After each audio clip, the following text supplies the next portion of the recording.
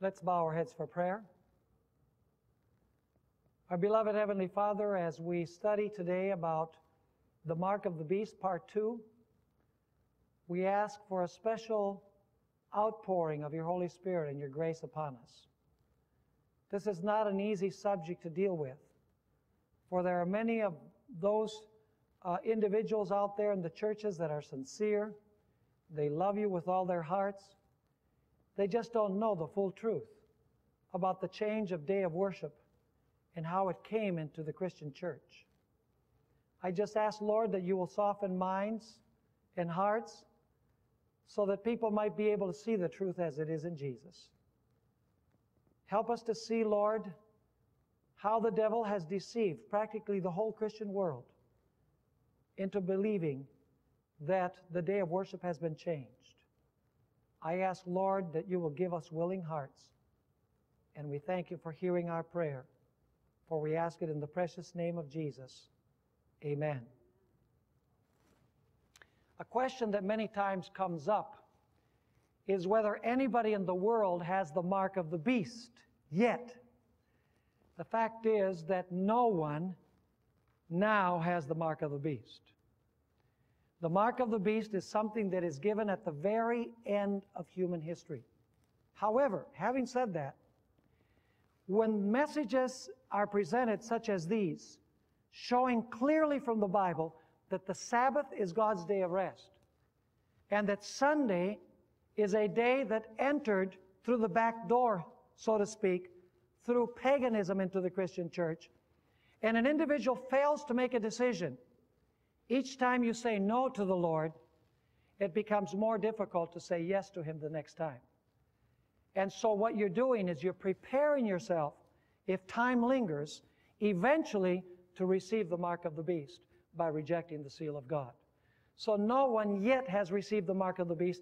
The mark of the beast will be received when an individual knowingly keeps Sunday as a day of rest, even though he or she knows that it's a day that God has not condoned, that God has not blessed, and they still insist on keeping it so that they can buy and sell, so that they will not be subjects of the death decree. Then they will receive the mark of the beast. But decisions that we are making now will determine what our decision will be then. So it's important to hear the voice of God now.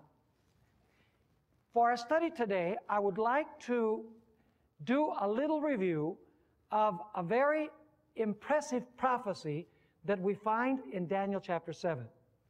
And I'm not going to study, obviously, all the prophecy in this chapter. I'm just going to give you the highlights. I want you to see the sequence of powers that we have in this chapter.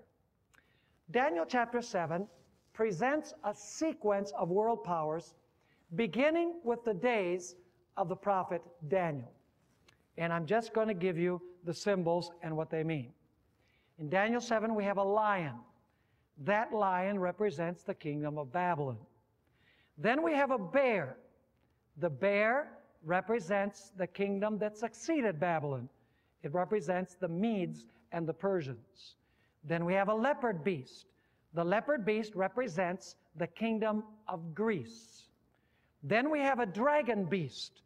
It's not called a dragon in Daniel chapter 7, but it certainly acts like a dragon. It tramples and it has iron teeth and it destroys everything it finds in its way. And of course, that fourth beast represents the Roman Empire. But then we're told that from the head of that fourth beast come forth 10 horns, which represent the kingdoms into which the Roman Empire was divided as a result of the barbarian invasions. By the way, this happened in the year 476. And then the Bible tells us that among these 10 horns, and after these 10 horns are in place, a little horn rises, and this little horn does some amazing things. It persecutes the saints of the Most High. It speaks blasphemous words against the Most High. It thinks it can change times and the law of God. And it rules for time, times, and the dividing of time. Now there can be no doubt, as we examine the sequence of powers, that this little horn represents the Roman Church, simply because we follow the sequence of powers.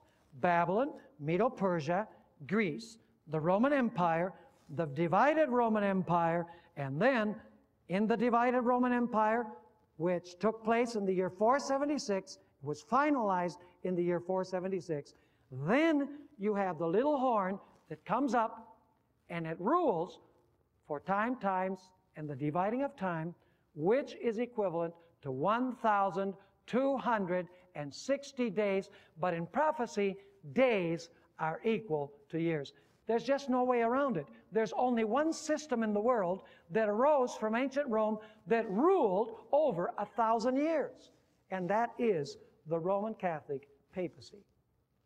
Now I want to dwell on one particular characteristic of the little horn. Go with me to Daniel chapter 7 and verse 25. Daniel chapter 7 and verse 25. It says here, speaking about the little horn, he shall speak pompous words against the Most High, shall persecute the saints of the Most High. Let's just stop there for a moment. The pompous words in Revelation are identified as blasphemies. And the Bible identifies blasphemies as when a man claims to be God or have the powers of God, and when a mere man claims to be able to forgive sins. Now you know that the Roman Catholic papacy claims that they have the vicar of Christ on earth, one who has the authority of Jesus Christ, who is God. And it's a system that claims to have the power to forgive sins. Also, you've heard, we've studied this, about the Inquisition, the persecuting of those who were not in harmony with the church through the arm of the state. That's what this is talking about. He shall speak pompous words against the Most High, shall persecute the saints of the Most High. And then here's the characteristic I want to dwell on, and shall intend or shall think to change times and law. And then it tells us that he would attempt to do this for times, and the dividing of time, that is for 1,260 years. Now in our last lecture, we studied the quotations from several theologians. These theologians of the Roman Catholic Church told us that the change of the Sabbath to Sunday was performed by the church. Some of them even say that the change was made by the Pope. It's not talking about a particular Pope. It's talking about a succession of popes, by the papacy, in other words. They unabashedly say so. They say that the day was changed by the Roman Catholic Church or by the papacy. Now somebody might say, well, Pastor, you know, those are quotations from theologians. And even though theologians of the Catholic Church are important, what evidence do you have of higher ups in the Roman Church that say the same thing as these theologians? Well, perhaps the most respected person in the world until recently was Pope John Paul II. Highly respected all over the world for his moral views. On May 31, 1998, Pope John Paul II published an apostolic letter. An apostolic letter is a letter that he writes to the religious leaders of the church, giving them counsel. The name of this apostolic letter was Dies Domini, which means the Lord's Day. And what I'm going to share with you is many of the aspects that we find in this apostolic letter, Dies Domini. Now, allow me to make a note of clarification as we begin. And that is that what I'm going to share with you has nothing to do with John Paul II as a person. We're not going to get into personalities here. What I'm going to deal with is I am going to compare his views in his apostolic letter with what the Bible says. What we're going to do is we're going to discuss things theologically, and we're going to leave the personal aspect out of the question. So we're going to study his theological views in Dies Domini as compared with the Bible. And we're going to do it in question and answer form. Now here's the first question. According to the Bible, which day did God bless and sanctify, and which day in the Bible is called the Lord's Day? Well, I can answer biblically very clearly with Scripture. There's no doubt whatsoever that the seventh-day Sabbath is the day that God blessed and sanctified. And there's no doubt biblically that the Sabbath is the Lord's Day. You say, where in the Bible do we find this? Let's read several verses. Genesis chapter 2 and verses 2 and 3. Genesis 2 verses 2 and 3. It's explicit. By the way, somebody might say, well, you know, the Sabbath was made for the Jews, and the Sabbath was made to point forward to Jesus, who was going to die on the cross, and he was going to be our rest. The fact is, what I'm going to read now actually is describing something that existed before there was any Jew. Before there was any sin, there was no need of any cross. There was no need of redemption. It's part of God's original plan. Genesis 2, 2 and 3. And on the seventh day, God ended his work which he had done. And he rested on the seventh day from all his work which he had done.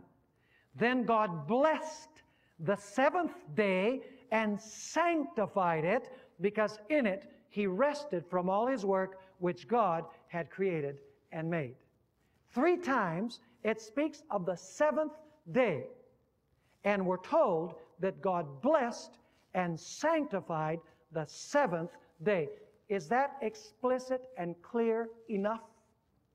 I mean, there's no way around it. Now let's go to the 4th commandment of God's law. Do you think the 10 commandments are still binding today?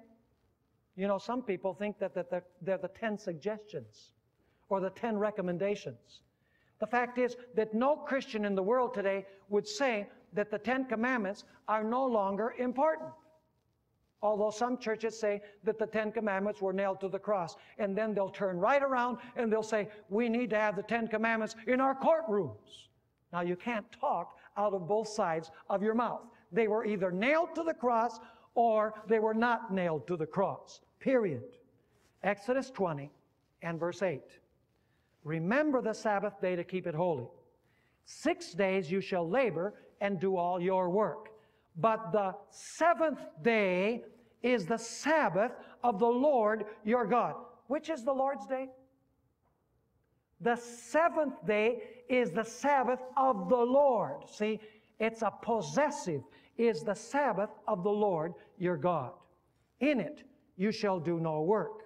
You, nor your son, nor your daughter, nor your male servant, nor your female servant, nor your cattle, nor your stranger who is within your gates. For in 6 days the Lord made the heavens and the earth, the sea, and all that is in them, and rested, which day? The seventh day.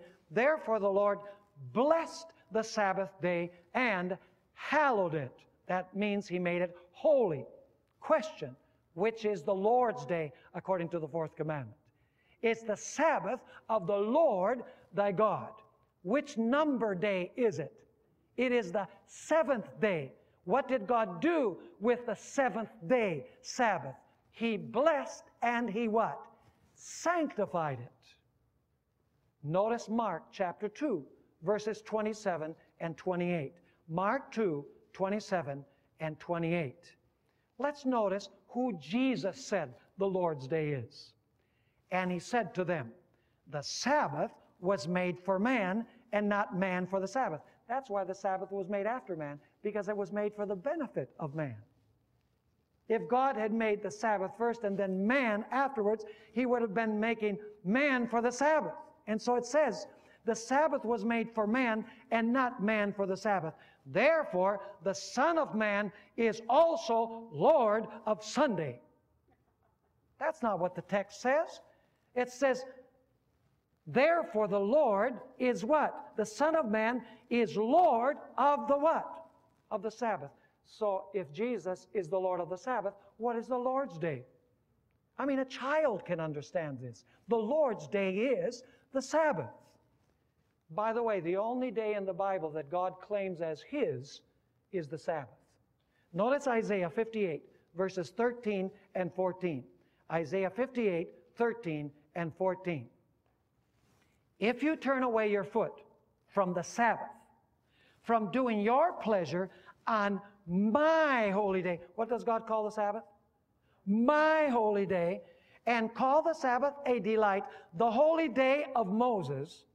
No. It says the holy day of the Lord, honorable, and shall honor Him, not doing your own ways, nor finding your own pleasure, nor speaking your own words. Then you shall delight yourself in the Lord. What is the Lord's Day? The Lord's Day is the Sabbath. What number day is the Sabbath? The seventh day. What did God do with the seventh day? He blessed and sanctified it. Now I want you to see what John Paul II said in Dies Domini. And I'm going to mention the paragraph because this document is divided into paragraphs. This is what he says. Unabashedly. In the first place, therefore, Sunday is the day of rest, because it is the day blessed by God and made holy by Him, set apart from the other days to be among all of them the Lord's Day. Did you catch that? Where does the Bible say that Sunday is the Lord's Day?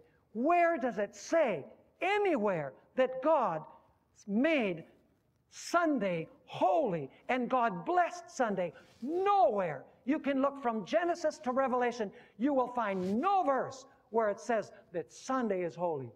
You will uniformly find that Sabbath is the Lord's day. Sabbath is the day that God sanctified and blessed. This is an outright untruth.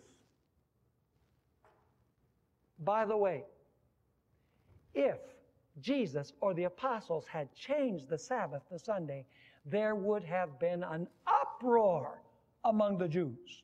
Allow me to share this quotation from Sam Bakioki, who's written extensively about the Sabbath. And by the way, Sam Bakioki died just recently. He wrote a very good book titled From Sabbath to Sunday that it would be good for everyone to read, because there he gives the historical evidence of how Sabbath was changed to Sunday. It wasn't biblical.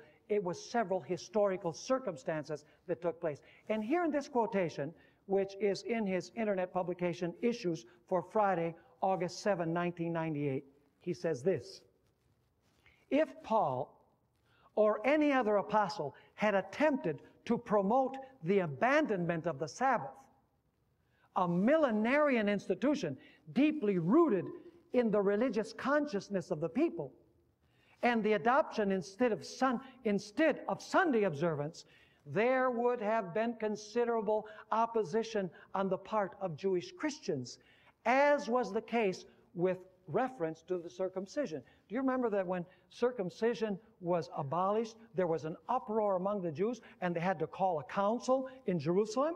He continues saying, the absence of any echo of Sabbath Sunday controversy in the New Testament is a most telling evidence that the introduction of Sunday observance is a post-apostolic phenomenon.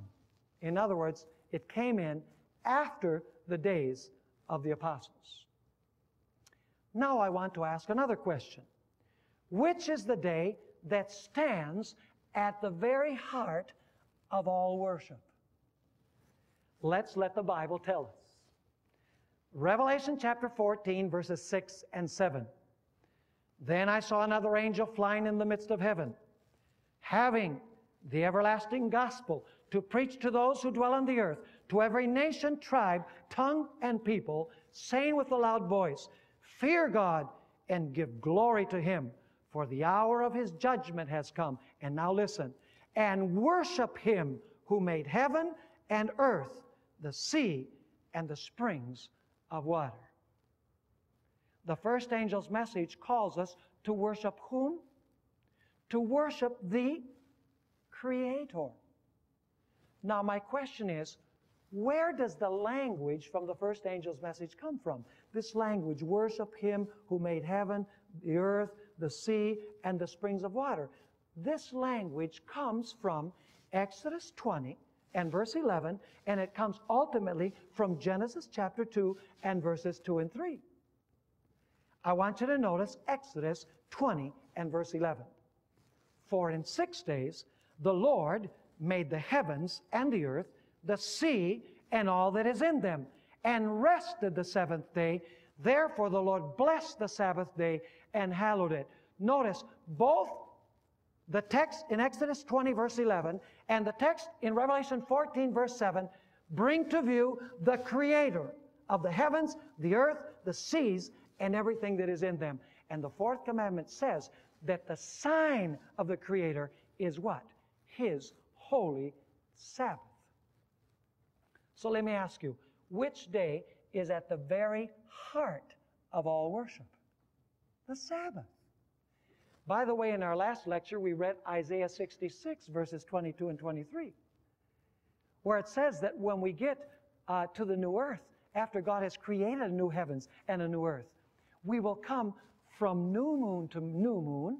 That means from month to month, because we're going to eat from the tree of life. We'll come from month to month and from Sabbath to Sabbath to worship before the Lord. In other words, we're going to come on Sabbath to worship before the Lord because He has created a new heavens and a new earth. It will be the sign of a new creation. In other words, at the heart of all worship is the Sabbath, because the Sabbath identifies the Creator. But what does John Paul II say in Dies Domini? Paragraph 19 of his document. Listen to this. The intimate bond between Sunday and the resurrection of the Lord is strongly emphasized by all of the churches of East and West. He's saying that there's a link between Sunday and the resurrection of Jesus. And this link is clear in the churches in the East and in the West. In other words, the Catholic and Eastern Orthodox. He continues saying, in the tradition of the Eastern churches in particular, every Sunday is the Anastasimos Hemera. That means the day of the resurrection. And this is why it stands at the heart of all worship. What stands at the heart of all worship, according to John Paul II? It's not the Sabbath of creation. And by the way, Jesus rested in the tomb on the Sabbath as well. Jesus was the Creator. He rested the seventh day. Jesus said it is finished on the cross, and He rested in the tomb on the seventh day. When He creates a new heavens and a new earth, we will rest on the seventh day. The Bible is clear. John Paul II says, in the churches of East and West, Sunday is at the very heart of worship. Is it surprising that the beast demands worship on Sunday and imposes the mark, which is the observance of Sunday as the day of rest, as the sign of his authority? Here's another question. What is the distinguishing mark of God's people? Well, the Bible says that the distinguishing mark of God's people is the Sabbath. Notice Ezekiel chapter 20 and verse 12. Ezekiel chapter 20 and verse 12. God says, moreover, I also gave them my Sundays. No, that's not what it says. Moreover, I also gave them my Sabbaths to be a what? A sign between them and me, that they might know that I am the Lord who sanctifies them. How do we know the Lord who makes us holy or sanctifies us? What is the sign? The sign is the Sabbath. Notice Ezekiel chapter 20 and verse 20, God says, hallow my Sabbaths. And they will be a sign between me and you, that you may know that I am the Lord your God. What is the sign that shows that we are the subjects of the Lord our God? The Sabbath, according to the Bible. What does John Paul II say in Dies Domini? Paragraph 21. He appeals to Revelation chapter 1 and verse 10. I was in the Spirit on the Lord's day. Now, if you let the Bible explain itself, what is the Lord's day? The Sabbath. You see, but he says the Lord's day there is Sunday. Do you know why he says that? He says that because at the end of the 2nd century, in the apocryphal Gospel of Peter, it's an apocryphal book, it says there that the Lord's day is Sunday. But it's not until the end of the 2nd century. Now let me put this into some perspective so that you can understand the time frame. The 1st century covers from the year 1 till the year 99. The 2nd century goes from the year 100 till the year 199. Now the book of Revelation was written, according to most scholars, around the year 95. So I want you to notice that the apocryphal Gospel of Peter was written towards the end of the 2nd century, 100 years after the book of Revelation was written. And so it's not fair to take the meaning of the Lord's Day 100 years later and project that back into the book of Revelation. In other words, the meaning of the expression Lord's Day in the apocryphal Gospel of Peter does not necessarily mean the same as in the book of Revelation. Now let's notice. He says the book of Revelation gives evidence of the practice of calling the first day of the week the Lord's Day. It says no such thing. Revelation chapter 1 and verse 10 does not identify which day it is. It simply calls it the Lord's Day. By letting the Bible explain itself, the Lord's Day is the 7th day of the week, Sabbath. Now notice what he continues saying. This, that is Sunday observance, would now be a characteristic distinguishing Christians from the world around them. According to John Paul II, what is the sign that distinguishes Christians from the world? Sunday. Notice what he says in paragraph 30. Given its many meanings and aspects, and its link to the very foundations of the faith, the celebration of the Christian Sunday, listen to that, the celebration of the Christian Sunday remains on the threshold of the 3rd millennium an indispensable element of our Christian what? Identity. Notice what he says in paragraph 7. Sunday is a day which is at the very heart of the Christian life. So according to John Paul II, what is the distinguishing sign between God and His people that distinguishes them from the world? It's Sunday. But the Bible says that the distinguishing sign is the Sabbath. Now let's ask another question. Where has God placed His seal? We studied this in our last lecture. The seal of God is found in the 4th commandment because it has the 3 characteristics of a seal. It has His name, His office or function, and the territory over which He rules. Very clearly, the Sabbath is God's seal. Notice Exodus chapter 20 and verse 11. For in 6 days the Lord, that's His name, made, that's His function, He's the Creator, the heavens and the earth, the sea, and all that is in them. That is His territory. Now I want you to notice what John Paul II says contains the seal of God. He's quoting the great Roman Catholic theologian, St. Augustine, and notice what he says. St. Augustine notes in turn, therefore, the Lord too, listen to this, has placed His seal on this day, that is on Sunday, which is the 3rd day after the Passion. So according to John Paul II, which day has God's seal? Sunday has God's seal. What does the Bible say contains God's seal? Sabbath contains God's seal. Now, if I were to ask you the question, which is the day above all other days? What would your answer be? No brainer. The Sabbath is the day above all other days. Does Genesis indicate that? That Sabbath is the day above all other days? It's the only day that has a name and a number. It's the seventh day, and it's called the Sabbath. It's the only day that God blessed. It's the only day that God sanctified. It's the only day that God rested. It's the day that Jesus rested in the tomb. It's the only day that God calls His. It's the only day in which manna did not fall. Which is the day above all days? There is no doubt whatsoever, biblically, that the day above all days is the Sabbath. But what does John Paul II say in Dies Domini? Paragraph 25. In effect, Sunday is the day above all other days, which summons Christians to remember the salvation which was given them in baptism and which has made them new in Christ. And in paragraph 55, he says, blessed be he, and this is very interesting, he says, blessed be he who has raised the great day of Sunday above all other days.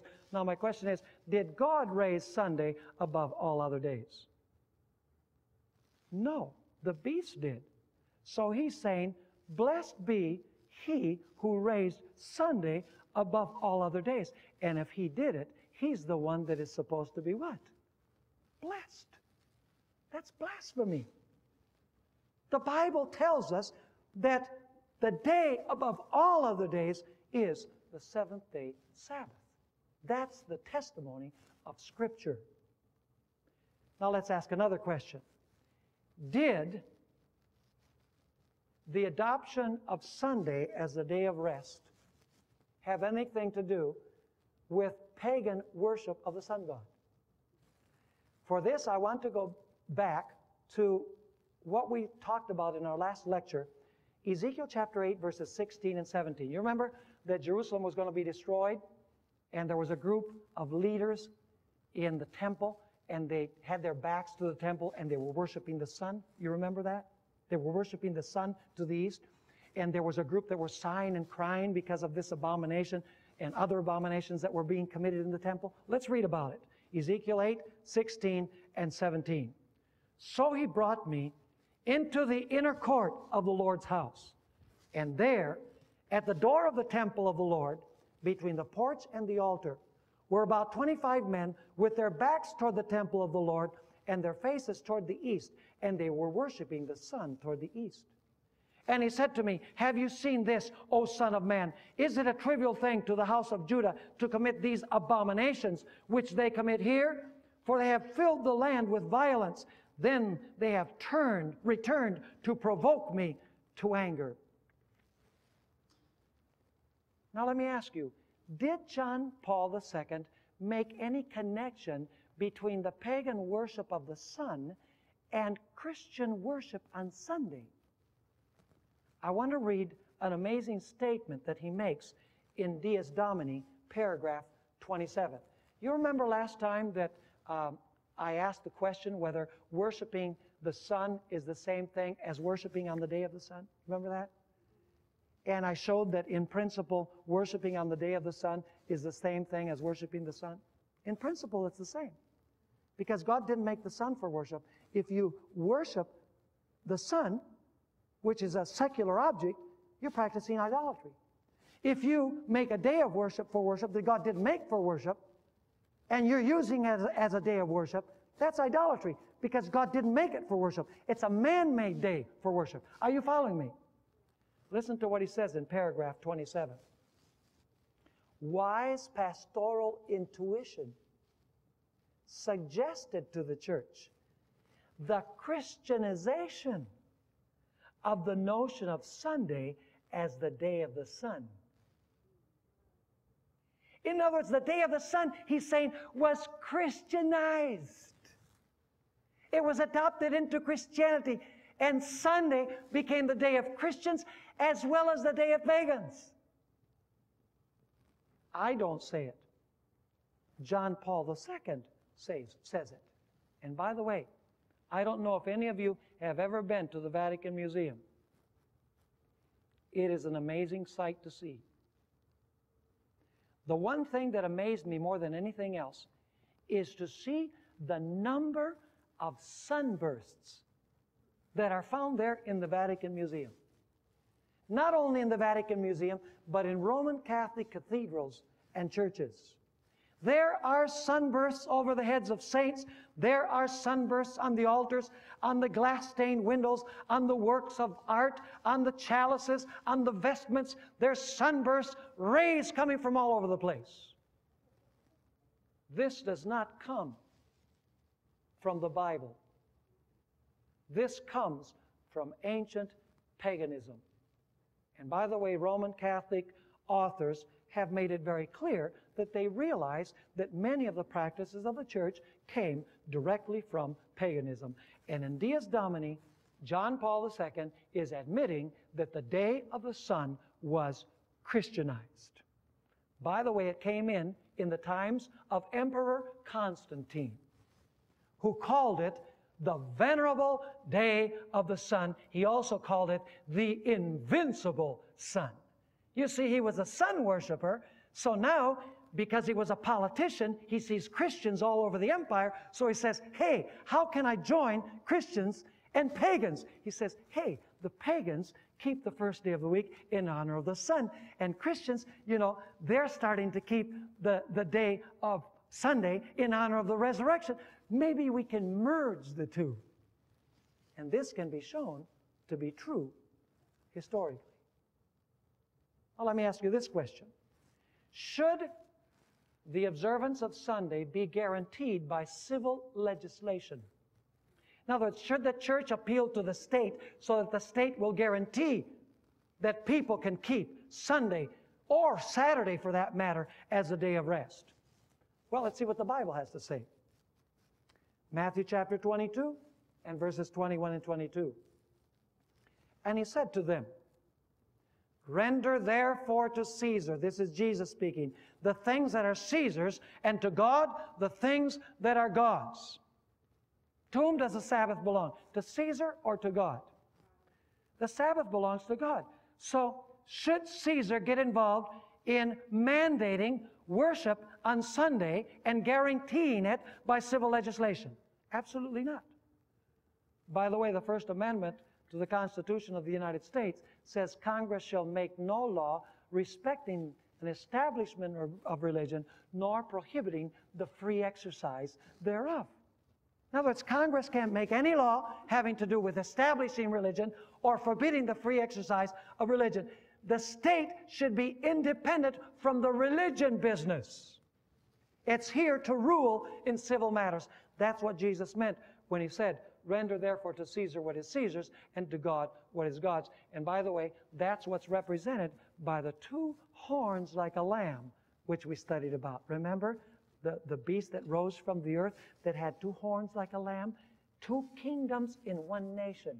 The United States recognizes two kingdoms, the kingdom of the church and the kingdom of the state, but separate from one another. What does John Paul II say in Dies Domini about the state getting involved in legislating the day of worship? Notice paragraph 66. He's quoting or referring to Pope Leo XIII. Pope Leo XIII, in his encyclical Rerum Novarum, spoke of Sunday rest as a worker's right which the state must guarantee. Must the state guarantee the observance of Sunday? Absolutely not. And by the way, I'm not going to read it, but in this same document, Pope John Paul II extols and praises the first Sunday law that was written by Constantine in the year 321. He says, this is the way that it should be done. And I'm paraphrasing him. Notice paragraph 67. Christians will naturally strive to ensure that civil legislation respects their duty to keep Sunday holy. So he's saying that Christians should fight for legislation to make sure that everyone can keep Sunday holy. That is not biblical. Actually, as we've studied before, it was a union of church and state that led to the crucifixion of Jesus Christ. They're to remain separate. They are not to be together. Now here comes another question. Who changed the day of worship? Now, Pope John Paul II does a valiant effort. He puts forth a valiant effort to try and prove that the change was already contemplated in the New Testament. He uses the same Bible verses that Protestants use. Well, Jesus resurrected the first day of the week. You know, Jesus appeared to the 2 disciples on the road to Emmaus on Sunday. You know, Jesus appeared to the apostles on Sunday night in the upper room. You know, and the Apostle Paul, you know, he had this prayer meeting service in Acts chapter 20, where it was an evening meeting on the first day of the week, it says. And also, the Apostle Paul said that we're supposed to take our tithes and offerings to the church on the first day of the week. 1 Corinthians 16, verses 1 and 2. But folks, all of those texts have been more than satisfactorily answered by Sam Bakioki in his book, From Sabbath to Sunday. And if I had the time, I would go into that. Just because Jesus resurrected on the first day of the week does not make the day holy. Nowhere does the Bible say that the day is holy because Jesus resurrected that day. Nowhere does it say we're supposed to go to church. That meeting that Paul held, according to Acts chapter 20, was an extraordinary meeting because he was leaving the next day. The people wanted to continue hearing him preach. And by the way, it was not a meeting on Sunday night, it was a meeting on Saturday night. I don't have time to show you that. And when people use 1 Corinthians 16 and verse 2, and they say that Paul was saying to take your offering to the church, in fact, it says that everyone was supposed to lay aside at home a certain sum the first day of the week. That's the way many versions translate it. The fact is, the Bible tells us, folks, that God sanctified and blessed the Sabbath because He rested on the Sabbath. In order for Sunday to be blessed and sanctified, God would have had to have rested on Sunday. And Jesus didn't rest on Sunday. He rested in the tomb on the Sabbath. Now, as you read this document carefully, you soon discover that John Paul II actually attributes the change to tradition and to Christians. Now, you have to read carefully. I think what he's doing, or what he did in this letter that he wrote, is that he wanted to appeal to Protestants. You see, Catholics traditionally have not used these verses from the Bible. Jesus resurrected the first day. He appeared to the disciples on Sunday night. And, you know, Paul had this meeting on Saturday night, which they say is Sunday night. And, you know, you're supposed to take your money to the church on Sunday, every first day of the week. You know, Catholics never used to use these verses. They always used to say, the church changed it. The papacy changed it by the authority that God gave them. But John Paul II was a very ecumenical pope. And so he uses the verses that Protestants use in order to say, hey, I'm on your side. But when you read the document carefully, he actually reveals whom it was that changed the day. Notice paragraph 6.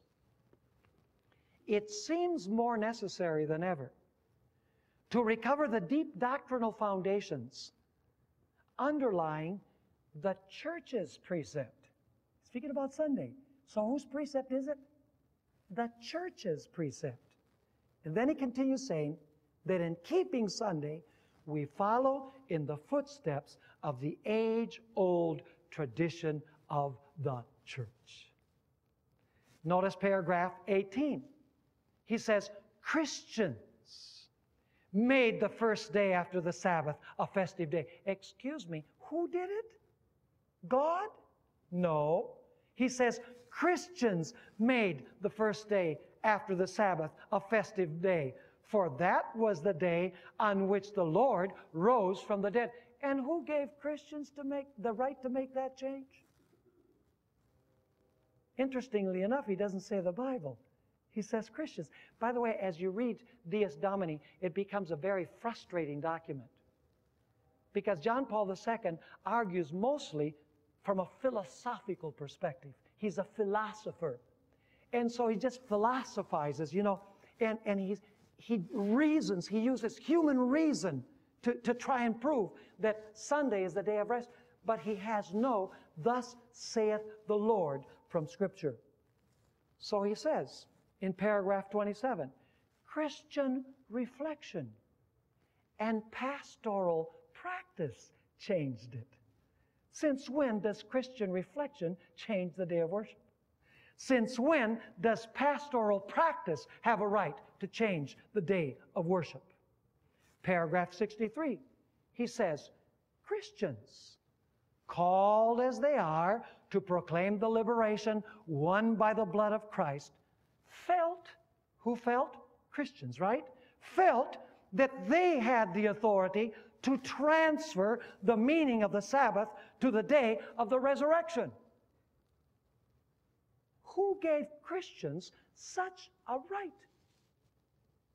Only God would have the right to change the day. And if the papacy claims to have made the change, they must claim that they have the power and prerogatives of God. That's why 2 Thessalonians 2 says that the man of sin sits in the temple of God, which is the church, showing himself that he is God. Notice paragraph 81. He says, the spiritual and pastoral riches of Sunday, as it has been handed on to us by tradition, are truly great. Are you catching, as you read carefully, where he says the change comes from? He can provide no verse from the Bible that justifies the change whatsoever. He appeals to history as he interprets it. He appeals to arguments from reason. He appeals to philosophical arguments. But never can he present a text where thus saith the Lord. Listen, folks, if we're going to change the day that we worship upon, we better have a thus saith the Lord. A few years ago, I was speaking in Argentina. It was at a Seventh-day Adventist university, but there were many students who were not Seventh-day Adventists who were attending. And one evening I preached a sermon on the harlot of Revelation 17. And I said, tonight I'm going to preach this sermon about the harlot of Revelation 17. I'm going to give you all of the characteristics, but I'm not going to tell you what system this applies to. But you're going to know, I said, by the characteristics, which system in the world this harlot is referring to. And so I preached the sermon. I gave, a woman represents a church. A harlot woman is a fallen church. She sits upon many waters, which means it's a world church. She fornicates with the kings of the church, which means that she's involved in politics. She's decked with gold and silver and precious stones, so she must be a very rich church that majors in these materials. She has daughters because she's called the mother of harlots, daughters that were born from her. And so I went through all of the characteristics. And I never identified what system it was referring to. The next morning, I was in a room where I had interviews with students. They could come and they could ask questions, and I would pray for them. They would have prayer requests. This woman came in. Actually, she was a young lady, and she says, Pastor, I want you to know that you offended me last night. I looked at her and I said, really? I offended you? Why did I offend you? She said, well, you didn't offend me. You offended my church. I looked at her and I said, but I don't remember mentioning the name of any church last night. She says, no, you didn't mention the name, but by all of the characteristics, we knew you were talking about the Roman Catholic Church. So I looked at her and I said, hey, if all I had to give you was the characteristics, and by the characteristics you reached the conclusion without me having to tell you, maybe you should pay attention. And then I asked her a question. I said, which day of the week are we supposed to go to church and worship? She says, on Sunday. I said, oh, really? Why? She says, because that's what the Bible says. I said, really? Where? She says, well, the church has told us.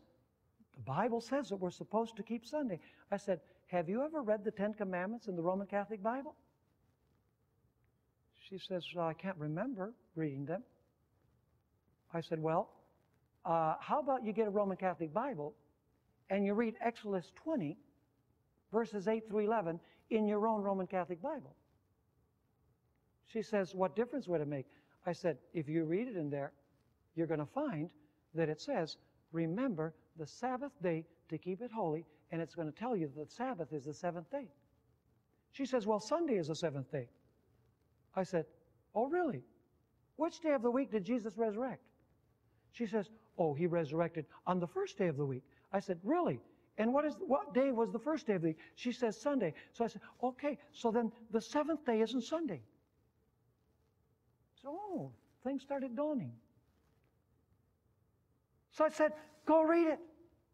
In your own Roman Catholic Bible, it says that the seventh day is the Sabbath of the Lord your God. I said, so who are you going to believe? Are you going to believe your Roman Catholic Bible? Or are you going to believe your Roman Catholic Pope? And she paused for the longest moment of time. And she said, I'm confused. I don't know how to resolve this. She says, I'm going to go talk to my bishop. And I told her, go talk to him. But I'm going to tell you what he's going to tell you. He's not going to be able to give you any verse in the Bible that says that the day was changed. But he's going to say that Jesus gave authority to the church to change the day of worship from Saturday to Sunday. She left. To this day, I don't know what happened with this lady.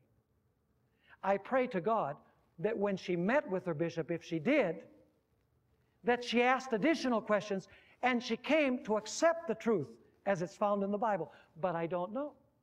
So my question to Roman Catholics is, whose authority do you accept? The authority of your Roman Catholic Bible and the fourth commandment that's in there, or do you accept the authority of Deus Domini? Yours is the choice.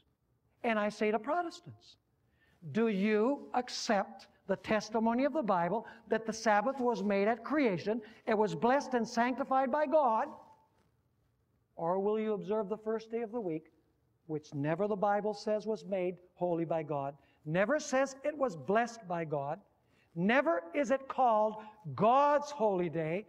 Will you keep that day thinking that you're keeping it because the Bible teaches it, but you're really keeping it because it has been handed down by the tradition of the Roman Catholic Church? This is where the choice is in the end time, folks. The choice in the end time is between the seal of God and the mark of the beast. It's between one day and another. The seal of God is the Sabbath. The mark of the beast is the first day of the week. You say, oh, you're saying then that the whole world is going to be divided by a day? Let me tell you, the day is only the means by which God will test you to see whose authority you accept, who you are loyal to. Do you remember that God placed a tree in the Garden of Eden known as the tree of the knowledge of good and evil? He said to Adam and Eve, you can eat of all of the trees of the garden. Like he says to us, you can work 6 days and do all of your labor. But God said, don't you eat from that tree. He was saying, that tree is off limits to you. That's my tree. That's not yours. Was the test over a tree? No. The tree was only, the purpose of the tree was only to test Adam and Eve to see whether they would be loyal to him or loyal to Satan. Whether they would accept God's authority or whether they would accept the devil's authority. The external tree was the means of testing to whom they would be loyal. And so at the end of time, the day of worship is the way in which God is going to test people to see to whom they will be loyal and whose authority they accept. If you, in the end time, accept the authority of the beast, you will receive his day of worship. You will keep the first day of the week.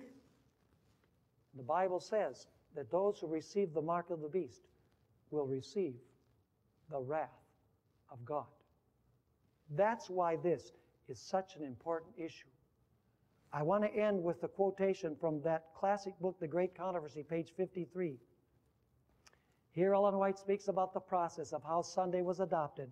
She says, the arch deceiver had not contemplated this work. He was resolved to gather the Christian world under his banner and to exercise his power through his vice-regent, the proud pontiff who claimed to be the representative of Christ. In other words, vicarious filii. We'll study that later on. Through half-converted pagans, ambitious prelates, and world-loving churchmen, he accomplished his purpose. Vast councils were held from time to time in which the dignitaries of the church were convened from all the world. In nearly every council, the Sabbath, which God instituted, was pressed down a little lower, while the Sunday was correspondingly exalted. Thus, the pagan festival came finally to be honored as a divine institution, while the Bible Sabbath was pronounced a relic of Judaism, and its observers were declared to be accursed.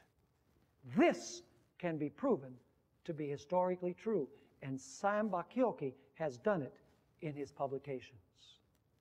Folks, the bottom line is this: will I accept the authority of God and reveal it by keeping his Sabbath and receiving his seal, or will I accept the authority of the beast and receive his sign, which is the observance of the first day of the week?